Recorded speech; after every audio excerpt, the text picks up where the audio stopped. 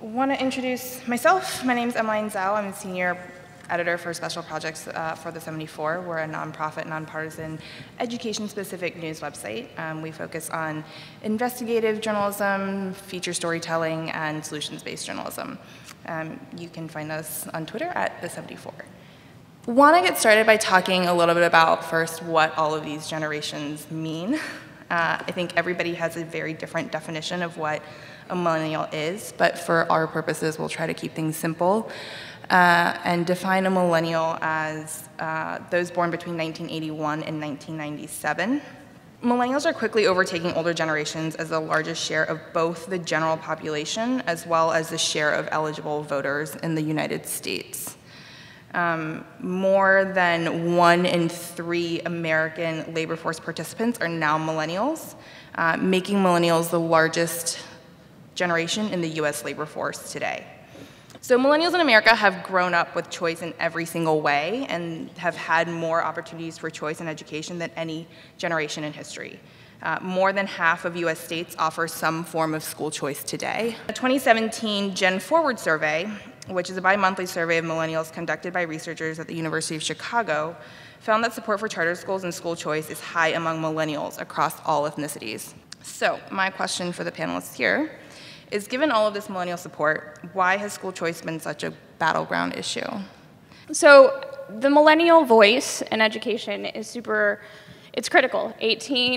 So that says 18 to 34. I think it's like 23 to 38 right now. So we were one of the first generation that really had an opportunity to experience free choice. And that, I took a Lyft here because I got pinged. I don't know if you do this, but when I'm at the airport, I look to see what's cheaper, Lyft or Uber, depending on where I'm going. And Lyft was like, hey, I'm going to give you a special code. I'm going to give you $3 off your ride. So guess what I did? I took Lyft. So that is free choice. I could have taken a taxi, I could have taken Uber, but I took Lyft. So I say that because my parents, if they show up somewhere, they're not doing the same thing. It's a different generation. We experience things in a very different way. And choice should be about desire. What do we want? I think we're designing and we're making conditions for learning that literally just don't exist. Just the way that our life and our world is changing, we should be open to that and excited about that. And I think that that's one of the ways that we're engaging in education and in choice specifically. And it's an exciting moment, and it's also a very charged moment because we have a very sentimental, often emotional and traumatic attachment to our educational journey at times, and that makes it hard. So that's all I'll say, because I have brilliant co-panelists that are going to chime in now. Yeah. So I agree with Evie in terms of like how millennials approach all kinds of options, right? And we look for choice in everything that we do.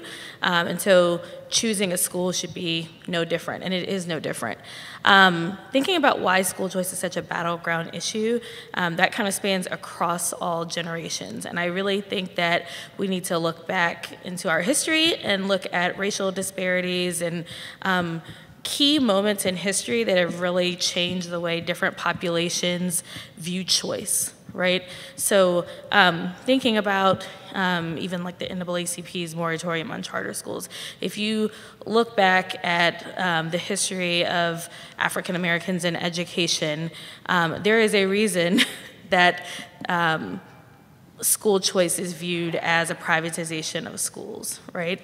From the I'd say late 1940s to 1970s, I mean, there were a lot of things that Black communities suffered that affected jobs and the types of education, the quality of education that they received, which makes people a bit apprehensive. I think that their children now, which are millennials, have that in the rearview mirror, and they're looking forward, right? And so they want to pick up the ball and run forward, and they want to have all of the options that they can at their disposal. You know, for me, I think, you know, part of being a millennial is, you know, kind of pushing back on everything that we kind of knew to be true at one time, our parents' generation ideals.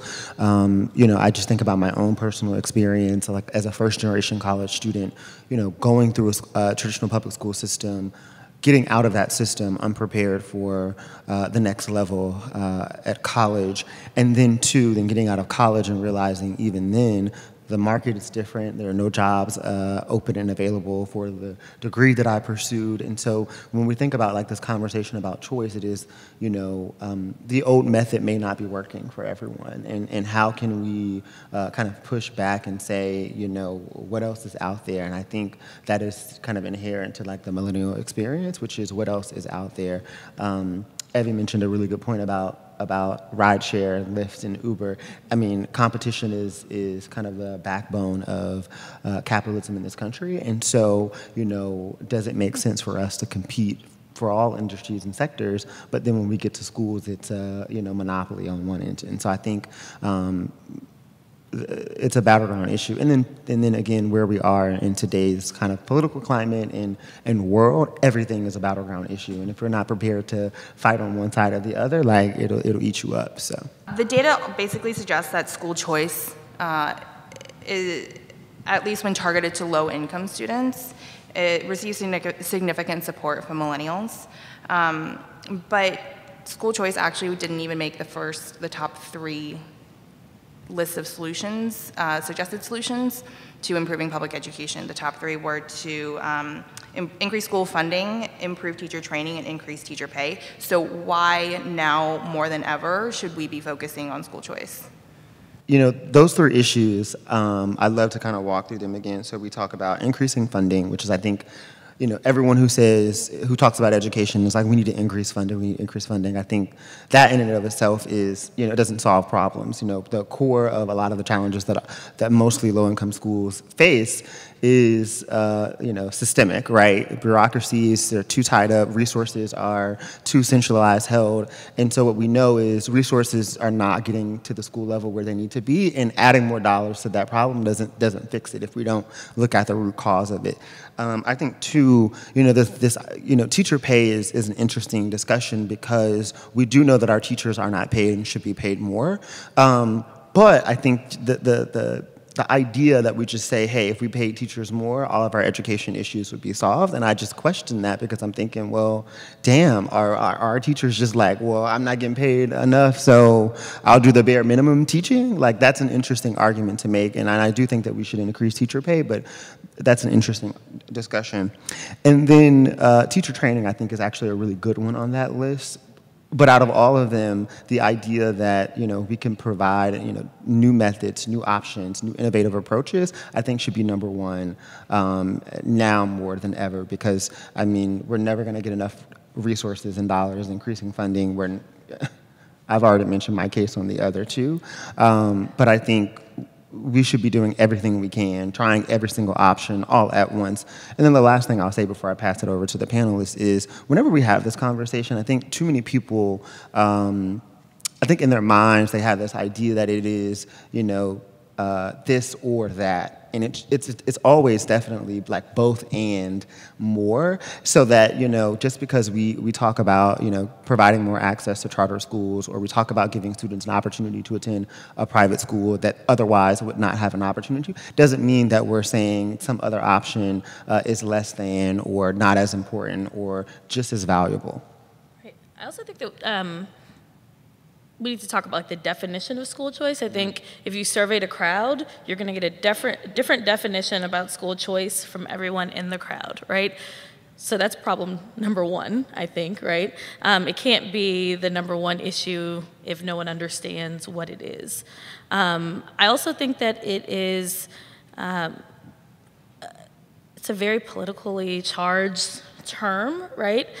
Some people use it to their benefit in some ways, and some people use the term to make sure that there is no funding for vouchers or for charter schools, or that there is a cap on charter schools, right?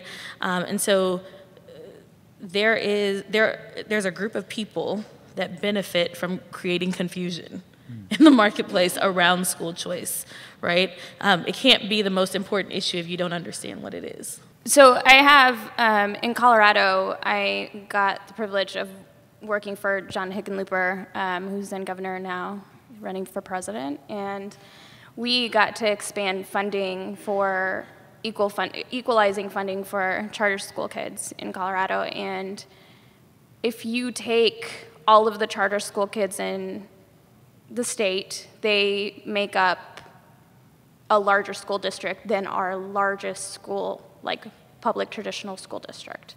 So I say that because these charter schools are taking more free and reduced lunch kids, more kids of color, and kids who normally would attend their neighborhood school. And the majority of that time, I can say confidently, it would be low performing or failing.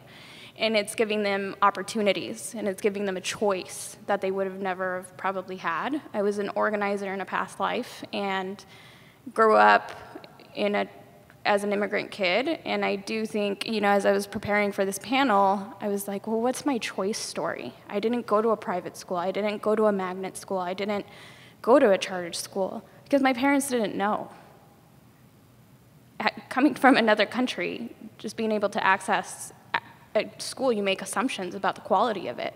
And if you're not engaging in a system, and if you're not engaging parents, I think in some of you two are much closer to this work now, like you are making a choice even if you're not engaging in the choice.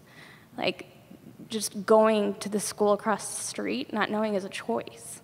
And the more we can walk and chew gum at the same time and expand those options for all of our kids, the more of us up here on panels, like the more that's gonna happen, right? Like the more, it shouldn't be like, oh, good job, Evie, good job, Mendel, good job, Lily, like you survived the poverty and the Student of Color Olympics, you made it, you're here at South by Southwest. Like everybody should have access to those same opportunities, and I think that's how I look at choice and why it's so critical now, because there is no other option. Now we're having kids, and our friends are having kids, and they're grappling with all of this information and don't know what a definition is, right? Like we have to be active and we have to be part of the conversation, or the conversation's going to keep going without us, and then we're going to be mad. We're going to tweet about it. So whose responsibility is it to get that definition right, and whose responsibility is it to get the right information out there? We're definitely in an age of information wealth, but as young people, how do we get that right? So I personally leverage social media. I think it's everyone's responsibility to get it right and to get that information out there. Practically, is that going to happen? Absolutely not. As I mentioned, some people benefit from the confusion, right? And so I work every day, and I know other panelists are working every day. At the 74, you guys are putting out articles to kind of educate people about what choices and what options they have, and there are lots of other people doing really great work with they're doing authentic and respectful work with the goal of making sure that people have accurate information that they can take action on. Facts and data in the last couple of years seem to not matter, right? There's this idea that it doesn't matter how much data we present to people. Sometimes they just want to know that their kid is going to be safe, that the culture in a certain school is going to fit what their family needs are. So I do think while data and information is incredibly critical, for some people that doesn't do much, right? And that's okay. And expanding and being able to have conversations about who gets to decide what data is data, anyone can make data say whatever it wants. I think that that's just the truth. But having access and inviting families in and students in to be part of that conversation about what metrics or what sorts of accountability factors there are to making a school what they want is important. I think introducing people that have never experienced choice to the idea of choice in their everyday lives is the biggest thing. That's the biggest step that you can take in this work. So like I work at Families Empowered, and we work with tons of families all day that don't have, that cannot make decisions about what they eat, right? Because they're accessing food through food stamps, and so they're limited. They're given, a certain category of different things that they can eat. People tell them that they can only attend their zone school, and so they go up the street. And there might be a school right behind them that they don't ever walk into. They don't ever ask people about that school because they don't think that they have a choice. Mm-hmm. If you are financially constrained, there are lots of choices that people make every day that you never have the opportunity to make. So just educating people and letting them know that they have choices in life, mm-hmm. I think is the first step. Mm. And then you can talk about school choice and other options and what these options mean. One thing that we also want to get to the root of is this is all a conversation of equity. Millennials are overwhelmingly diverse. They are becoming the most diverse generation in history. And school choice also tends to serve an overwhelmingly larger share of low-income students and students of color. So I think that the one thing that we really want to talk about too is outcomes. The question is, does school choice work? And we've realized that it's a very difficult question to answer. It's hard to disentangle the performance of a school from the selection of its students, and as we all know, charter schools cannot actually select their students. It's largely through a lottery system. There's private school vouchers in some states where parents can use public funding towards private school tuition. And then you guys can also speak to like innovation schools and district schools that are different from traditional public schools. So that's all to say that there's a lot of the research shows that there's no blanket statement on whether schools of choice work. But there are some promising results in that, I'll actually pull up the numbers. The research shows that the benefits of attending schools of choice are greatest for outcomes other than test scores. So they're actually showing specifically the likelihood that a student will graduate and enroll in college are a lot higher. And also attending a school of choice is especially beneficial for minority students living in urban areas. So Mendel, you are based in Memphis, and the district has 80,000 students, 40,000 of which come from families with incomes under $10,000 a year. And the city is 70% African American. So can you speak to how school choice has affected the community there? Yeah, our situation in Memphis is really interesting. We have 8 school districts for public school students in Memphis. We have one district that our state launched a few years ago to try and tackle 69 of our lowest performing schools within the district. They convert them to charter CMOs who focus exclusively on how we transform those schools and improve them from the bottom 5% to top 25 over a certain period of time. Within our large traditional school district, they also have what they call their innovation zone, which is how can they self-transform schools in the bottom 5% within the district who are not within our state. And then we have 6 municipal districts. But I think embedded in that challenge is here we have a city that is 70% African American with 100,000 students split between 8 school districts. And it's very much a race and class issue. We have 6 municipal districts outside of our county who serve largely all of the white students who broke away from the district out of concern when our district decided to merge a few years ago. And I think that is embedded in this discussion. But what's really interesting about the work in Memphis is we kind of run the gamut on kind of options. We have our public charter schools who focus exclusively on kind of school turnaround and school transformation. We have our traditional district schools that we all know, and then a ton of different private school options, both religious and non, figuring out how we can kind of improve the quality of education for those students.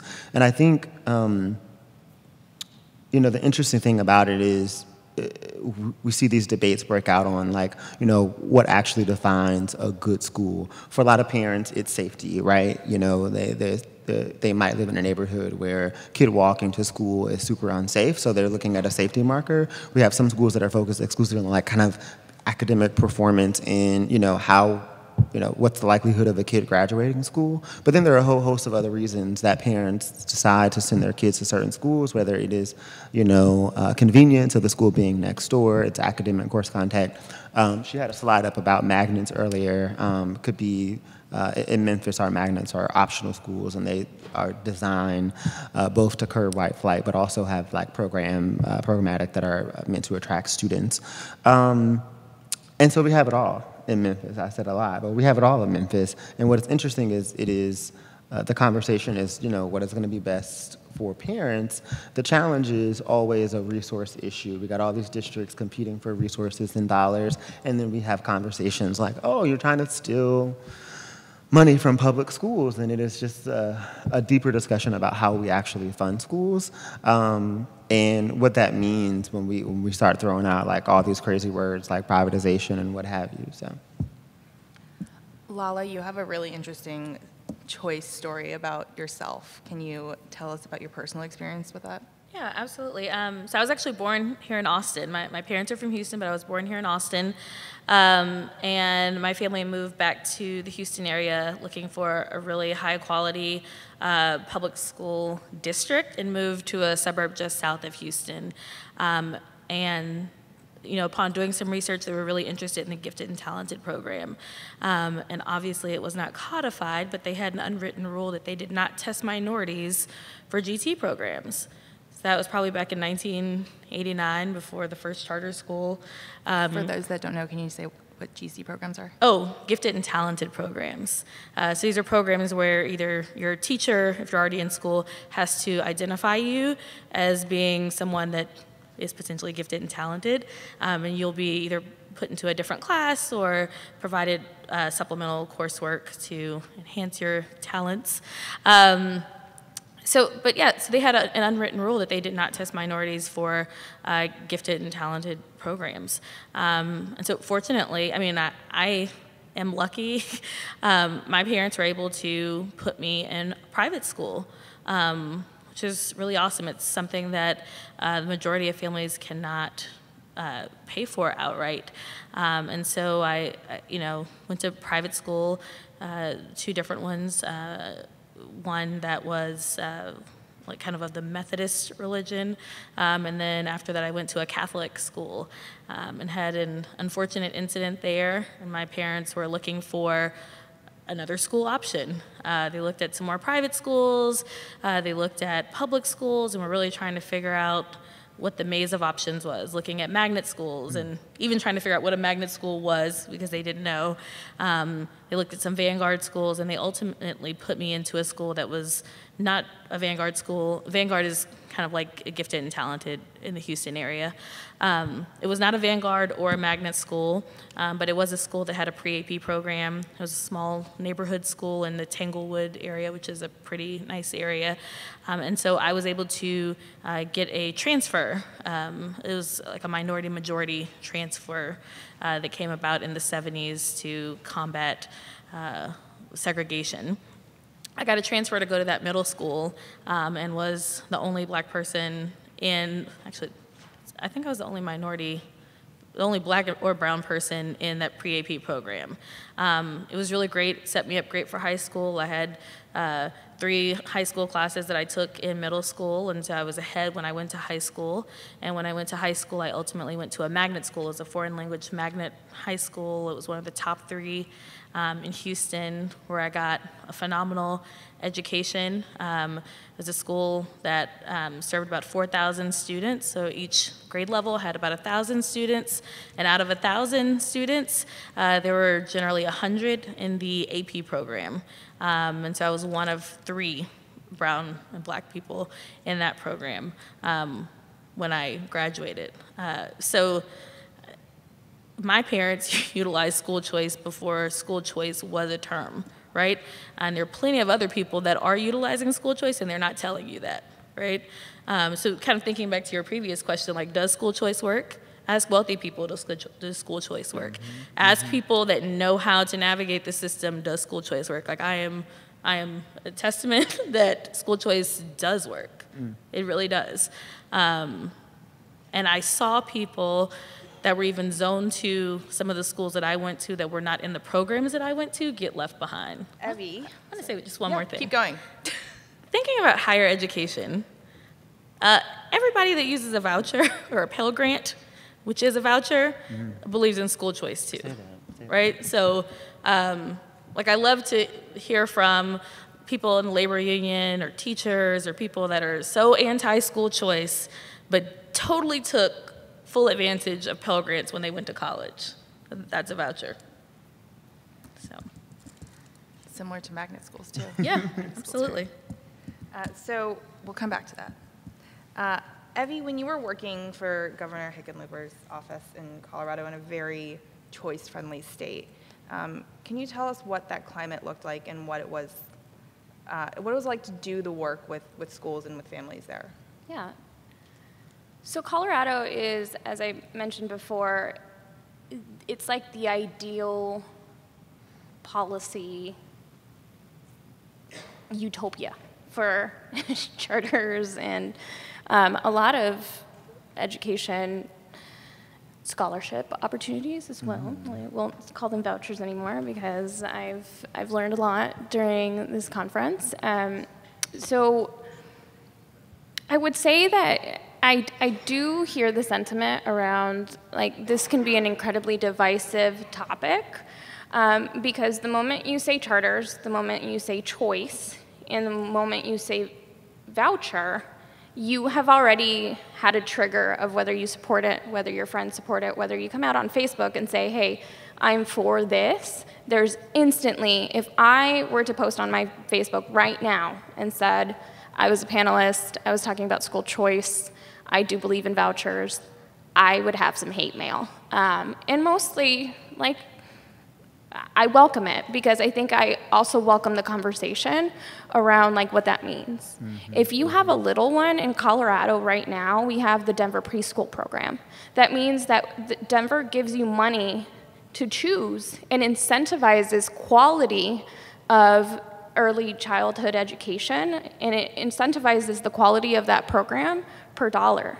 So it actually, if you're a parent, Emery, I'm picking on him because he's in the front row and I know him and a lot of you aren't paying attention, so I'm like, picking on you next. You have a little baby, so it incentivizes you to pick the best quality option for your kid, and it gives you more money to be able to do so. That's a voucher. But people are like, no. Early childhood, that's not part of the public. Like, it is. It's the taxpayer money.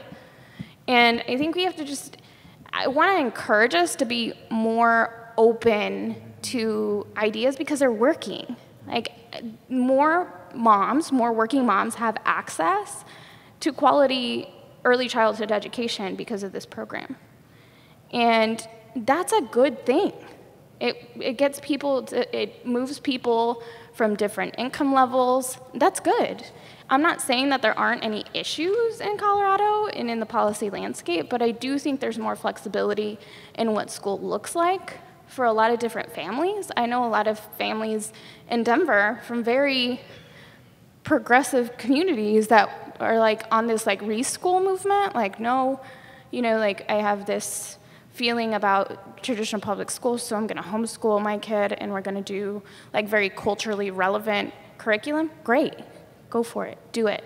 If that's what works for your family, why should I tell you different? I don't have a kid. There's no kid that has exited this body. Like, do you? And it's not, like, I'm not trying to tell you what to do. But I want you to be well-informed, and I want you to be supported on the policy standpoint, right? But I also had a governor and a boss that I worked for that probably knew he wanted to run for office later on. Here we are. And when the opportunity to support a tax scholarship, went back and forth behind the scenes on how to support that, because it's very divisive, and not just divisive on one side of the aisle, on both sides. And you make enemies fast. And I think if you take anything away from this panel is that school choice works, because I know when it doesn't work. I have 2 younger brothers. One of them dropped out of high school, and the other one is unfortunately incarcerated. So had we had been able to have these conversations as a family and have access to different choices, I'm not saying that their lives would have changed dramatically, but I'm also saying maybe they could have. Like, we don't know the other side of that coin right now. But there's also really cool opportunities. Like, there's an opportunity to, like, charterize, programs for incarcerated individuals now. Like, there are really cool things that you can do in this world. We just have to get past this, like, yes, there are things that have happened here that we don't like. But there's also, like, a world of opportunity on the other side if we come together and have conversations. So that's what I would encourage you, and biggest takeaways from Colorado. Can we take a step back and just talk about what schools of choice actually look like? Because I feel like for a lot of people that have never stepped foot in a school of choice, they can't conceptualize what that is. And in the work that we've been doing at the 74, I spent the last 2 years probably traveling the country, going to different schools and seeing them firsthand. And some of the ones I point to are like the Paramount schools in Indianapolis, part of the Innovation Network, which is, they're doing some really cool things. They give the principals a lot of autonomy over the curriculum and over the way that kids learn. The principal, I was telling somebody this story the other day, the principal loves cheese. So he's teaching them science by allowing the elementary schoolers to milk the goats in the morning, and the middle schoolers take that milk in and they pasteurize it, and then the older middle schoolers make the actual cheese. So that's all to say that kids have very different learning styles, and so what are kind of the really cool things that you guys have seen in the schools of choice in your communities? Yeah, I'll give you two from Memphis. One that I really love is Grizzlies Prep. It is 5 through 8 all-boy charter school in downtown Memphis. And the school demographic, it's 97% African-American, 1% Hispanic, and 2% white.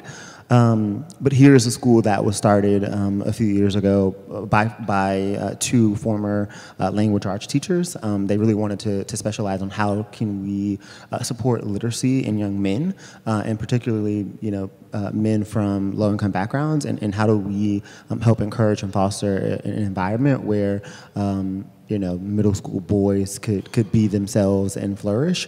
And so, without imagining the smell of the building, it is a great place. These kids are bouncing off the walls, and they're focused on literacy. So if you walk in the door, you're bound to have 4 or 5 kids come up to you and talk to you about a book that they're reading. And I think that's just super powerful. Another is Freedom Prep Charter Schools. It's one of the highest performing networks or schools in general in Memphis and in Tennessee. They operate from grades K through high school. Here's another school started by African-American and former educator, math teacher, who was focusing on how do we get low-income kids in our community to be focused and engaged in school, but in particularly thinking about math. And so their school specializes in a lot of curriculum around making math exciting in STEM and coursework. But I mentioned those two models because one, I think it is really amazing whenever we think about schools of choice that majority of them are not founded by like just random people off the street. I think that's like a common misconception whenever we talk about any of these schools. But no, these schools are run by born and bred, homegrown educators who spend a significant time in the classroom, and we're just frustrated in their traditional system with their inability to change curriculum, be innovative, and think about new approaches. And so they started their schools using these options that are available to them, and they're educating thousands of students in our community for our community. And I just think that is a really powerful and don't want to, miss that point that most of these schools we will find at the top are educators. They're not like crazy random people who just woke up one day and said, hey, I want to do this. They're actually committed to supporting our students in their entire growth. Right. So thinking about schools in Houston, there's a school that opened, this is the first full year that they've been open, by a Building Excellent School Fellows. Building Excellent Schools is a fellowship program that cultivates school leaders and gives them time shadowing other high-performing school leaders. So this school is Etoile Academy, and it's nice because they have a low student-to-teacher ratio. They have a big emphasis on financial literacy, so a lot of the incentives are in cash or fake cash, so they earn money and they can buy different things with the money, but they are learning a lot about financial literacy. They have integrated technology into their classroom and school overall in a way that I haven't seen before. So the kids are using devices to actively interact with the teacher and interact with the presentation on the board. They also have a level of freedom to push back on what the teacher says that I have not seen in any other school. That was really refreshing to me. It kind of reminded me of law school. But it's healthy, right? It's like letting kids know that, like, no, the teacher is not always right. It's great to have a healthy amount of skepticism while also being respectful. So that's one really great school. There is a fine arts network called the Rhodes School. They're doing some really great work in serving kids that are artistically inclined, whether that's in the visual arts, musically, or like theatrically. And then there's another school called Provision that focuses on like community gardening and that type of thing. And so it's a slight focus on STEM, but a big focus on healthy eating and kind of integrating that lifestyle intergenerationally to make sure that the kids are not only being successful academically, but are also leading healthy lives. Awesome. Okay, last one before we move on to audience questions. I want to kind of close on outcomes and how do we, if not, this previous slide was talking about how schools of choice show success for low-income and urban students in measures that are not test scores. So if not test scores, how do we measure success? How do we ensure that charter schools, schools of choice are actually working? Because we know they're not all 100%. But just as there are traditional public schools, just as there are private schools that aren't necessarily working, so how do we measure that? And this chart shows that overwhelmingly students that come from the lowest quartile of income, of family income, are overwhelmingly challenged to graduate from college. So if that is a measure, if that is a way to continue to track these students beyond high school or otherwise, what are some ways that we can, and maybe you can speak to this having gone through, choice. Right. I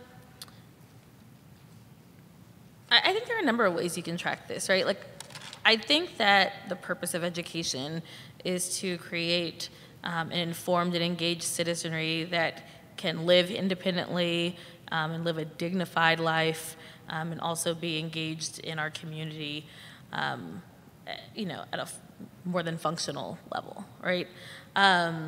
So measuring success by attainment of bachelor's degrees is one way, right? But there are a lot of people that attain bachelor's degrees that are still getting jobs that won't pay the bills, right? So now you've gone and obtained the degree and have probably gone in student loan debt to get a degree that's not going to make you successful ultimately. I'm not an expert in this area in terms of like doing surveys, but I think there's a way that you could survey people in terms of ultimate like earning power and household income, or some other subjective metrics, just overall satisfaction. Like, do you think that your education trajectory, whether you earned a certificate or earned an associate's degree, has set you up to do the type of work that you want to do and provide for your family in a meaningful way? Maybe something like that. Yeah, I think like the intent behind education is like we're encouraging students to be lifelong learners, and that their quest for that never stops. And so, outside of a test score, I think, is this school preparing students for life beyond high school. I think we actually need to be doing more to think about career, technical, vocational education. If you talk to business in any of your states, I think they'll tell you that the workforce has shrunk for a lot of our trade jobs and skilled workers, where students, instead of pushing this idea of college, we're thinking about getting an apprenticeship, or thinking about different models where students leave with certifications and skills they can take right into career, and get a really good job that's going to pay them well, and they can have a meaningful life, or they can compound that and keep going. She mentioned, the idea about what it means to be a good citizen, how we're teaching children to engage outside of school in civics and government engagement, that they understand, or we all know, right? We make it in this world with access and opportunity, and the majority of students that we're talking about have neither. And so can we have schools and systems that are, preparing kids, putting them in spaces, encouraging them to travel and explore and get outside of where they live? Those are things that I'm looking at beyond a test score, I think. And this is coming from like a horrible test taker. I'm like, if you looked at any of my test scores, they wouldn't tell you anything about me or who I am or what I know. And so I think those are ways that we should be looking and thinking about how schools are preparing students. First question was, can the older white conservative face of ed reform successfully pass the baton to millennials to lead the movement in a more inclusive and diverse way? That's a good question. Please. Please. Yes. Next. We're here to catch it. Was that it, you guys? No, I mean, so for that question, I think the question is, yes, they can do it. I think the question is, will they? And what we've seen in this work is more times than not they won't, right? I think this work, this movement, the narrative, the conversation around it is so much better when you have young people of color in rooms and spaces talking about this work, who have experienced this work. I think part of the challenge with this, and a lot of movements, not even just ed reform, is like the people having the conversations are not millennials, they're an older generation, they're stuck in their old ways, and we know the challenges and chaos that creates. So that's all I'll say on that. Next question is, how can we move to include traditional public schools as schools of choice in the conversation today? And if I understand this correctly, I'm thinking it sounds like innovation schools is okay. So I mean, what's really interesting about this question is, like, in Memphis, we had to do this, and I think everyone should do this, because we're talking about like 51 million students attending school across this country. There's no way that public schools anyway. But there's no way that we can solve the challenges alone or without help from traditional district schools. And so, in Memphis, our state came in a few years ago, created their achievement school district to transform schools in the bottom 5%. They said, hey, we're going to take 60 plus schools. And our district was like, wait a second, you're trying to transform schools.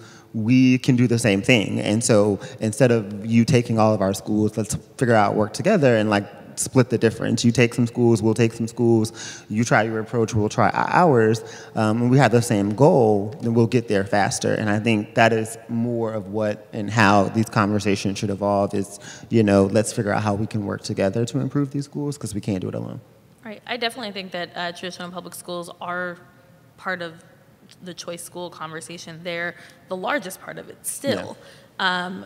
And there are some districts in Texas that are doing some really great work, taking some of the best practices and lessons learned from like charter school management organizations and some innovative private schools, and incorporating that into their day-to-day coursework. San Antonio ISD is one of those schools. They are now co-locating with some charter operators, so like KIP in San Antonio, they co-locate. They have created schools that are diverse by design. They're partnering with industry leaders like HEB, which is a large grocery store chain here in Texas, to create some interesting technology schools that would, if you walked into them, you would think that it was an independent charter school, but they are district schools. And then just outside of Houston in Spring Branch ISD, there's what they call a Sky Partnership, which is Spring Branch, KIP, and YES, where they partner together to co-locate some schools share college and career readiness curriculums amongst all of their college counselors so that for some of the kids that are not in the YES branch or the KIP branch, they can still have access to that kind of curriculum. And so I think they are definitely choice schools. Traditional districts have magnet schools or gifted and talented schools or vanguard schools, like I told you, we call those in Texas. So there are lots of options that are out there. In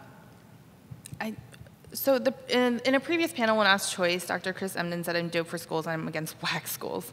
Are low-performing charters accountable? We talked a little bit about accountability, but there is an accountability system in charter schools in Colorado, if you want to speak to that, or in Tennessee, what that accountability system looks like for existing charter schools. So I sit on the board of a charter school in Denver, and we're operating in 4 sites, and every single time that we go get evaluated, I have to be part of a conversation. So I would make the argument, I oversaw a large portion of the accountability system in the state, working at the governor's office and working with the commissioner of education, and there's a couple of different authorizers, and the amount of times that charter schools have to be evaluated are more rigorous and come up, but we close bad, low-performing charter schools more often than we do traditional schools. And I'm not saying that just to be a hater, but it's true. Like, there are, right now, a school down the street from where I live that has been operating with less than 30% of kids being able to read for like decades. So I hear that, and I think that's the purpose of these conversations is like, I'm not trying to push bad schools on you, no matter what flavor that comes in. And I think that should be the measure, because these are kids, these are babies. Like, if you're not part of that conversation around accountability too, like, we're hypocrites.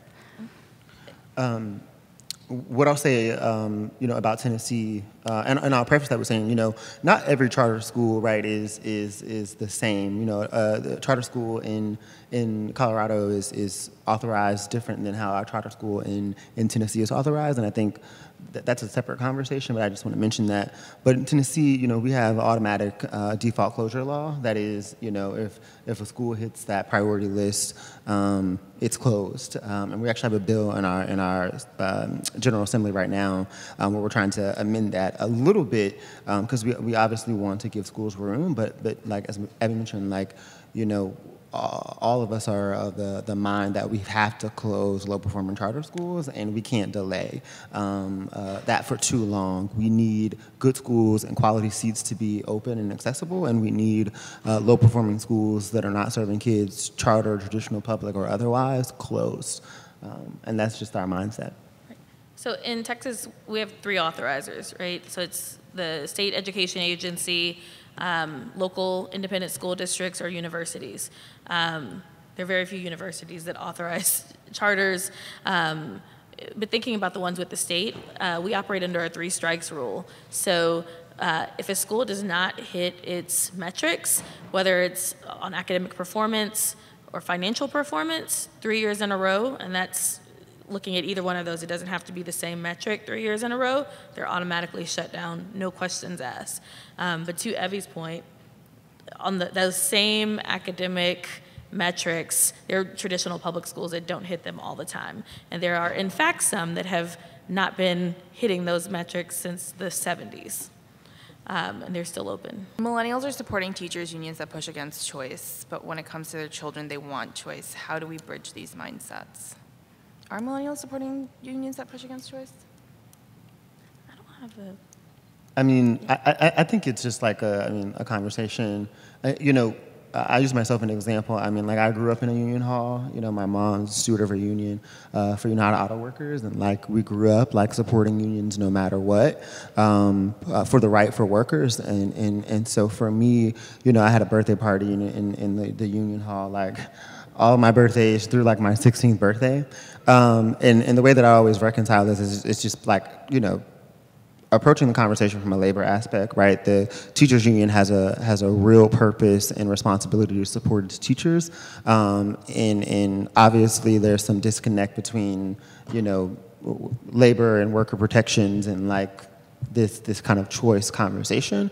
But I just have to talk to folks because we know a lot of teachers, or at least I know a lot of teachers who are millennial teachers who are not quite sold on, you know, money coming out of their paycheck as little as it already was to support a union and like not having any real control over conversations or how things evolve. But we know that teachers union has a valid purpose. And so it's just like talking to them and it's like, hey, you know, you have a kid, you want to exercise choice, but then why is that not okay for this? And, you know, we just try and always, try and be a friend, even if folks are not friendly towards us. But I think the more that we talk about this and kind of expose some of the quiet conversations that we have, the better off we'll be long term. I respectfully disagree. I think that they don't, in my experience, and what I've seen nationally and locally, we just had a teacher strike, I think some of these folks are not interested in a conversation and haven't been interested in a while, and that's okay. I think we have to be willing to move on and build new supporters elsewhere that want to be focused on kids. I think that there are a lot of people who represent adults that partake in the education system, and I support that. I am fully supportive of that. I also want to make sure that we are also, there was no conversation in Denver during the last teacher strike that included children. It was all about, which is important. I want to emphasize, like, there are portions of this conversation that are important, but there is nothing more important to me than the children that didn't get to go to school, or that had to be dropped off at libraries for literally line items that got moved around in a contract. There weren't millions of dollars that got negotiated. It wasn't, to me, it was not worth those kids being out of school. It was a change in $1,000. It was the original negotiation that was put on the table by the first Latina woman superintendent of Denver that ended up being what they walked away with. So to me, that conversation wasn't a conversation that we were invited to. It was a conversation about adults that needed to galvanize support, and that was for support for adults and teachers, which is important. But if we're gonna have this conversation, they need to also be coming to the table, and we need to invite higher ed to the table, because this isn't an issue about us not supporting teachers. It's a much more robust conversation that we need to have about systems and pathways that it has to include everybody, and there has to be a willingness. Like, I'm not gonna keep going up to you and wanting to be nice. Like, it'd be like me hitting on a guy all night and him constantly being like, nah, girl, I'm not interested in you, and keep going back and being like, no, but like, let me holler at you, like, because you look at, like, no. They've told me no multiple times, and they've been mean about it. Like, outright mean about it, and me continuing to go back. And that's what it's felt like to me, and I've been in those rooms many times, and I say this with, like, personal experience. Like, there has to be that acknowledgement. So I hear you, but also... Yeah, so a couple things. So I think the question was about, like, millennial, not necessarily union leadership. And what I heard from what your response was a lot of, right, what we talked about with our movement and leadership. And so if we have millennial teachers who more times than not are not as engaged on these issues, they're just doing what their leadership tells them, then I do think we need to make a much more intentional effort to connect with those teachers and carve out a narrative about how we support those teachers, because I think too many times in this movement on our side, what we've done is attack union with a teacher attack rhetoric, and we end up in this situation. And I think too many times we talk about folks on the other side who, you know, won't support us or not, like they're the enemy, but we haven't done much to actually engage them. Not leadership, because we know leadership is challenging, but we're talking about a certain group of folks who we haven't engaged. And so I hear you, we all have the same experiences. I too have similar union experiences, but again, if we're talking about, you know, reaching and engaging people where they are, like, I think giving up on them just for the sake of old experiences, it's not going to get us anywhere, and especially if we're trying to change narratives. So I hear you, we're good, but that's just my response. Okay, I hate to cut this short, but we are pretty much we are out of time. So Gotcha. real quick lightning round, and also you guys happy hour starts soon, so you can finish that conversation there. I'm going to kind of adjust the premise of this final question because I do want us to take a look forward. So I'm going to adjust it and not say Ed reform, but I do think we're on the brink of a revolution. So what does the future of education look like going forward with millennials in charge? Real quick. I think in short, it looks differentiated. I mean, I think that there are more options to serve the needs of a very and more like ever increasingly diverse group of students and families. I think that's the only way that we can meet the needs of our students and have them appropriately prepared to be productive members of the workforce. Okay. Mindell, do you have something? You were writing something down furiously. Okay. I made Mindell mad. I'm sorry. Okay, thank you so much, guys. We're out of time. I'm so sorry that we went over. Thank you for spending your afternoon with us.